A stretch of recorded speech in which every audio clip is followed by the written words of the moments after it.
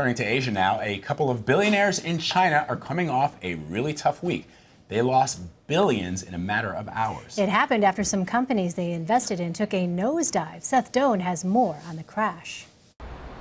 It has been a tough week for two billionaires in China. I know, pull out the violins. But still, it's quite a loss for one day. On Wednesday, Li Hejun, once the richest man in China, lost $14 billion. That's billion with a B. When stocks in his solar equipment company tanked, dropping 47%.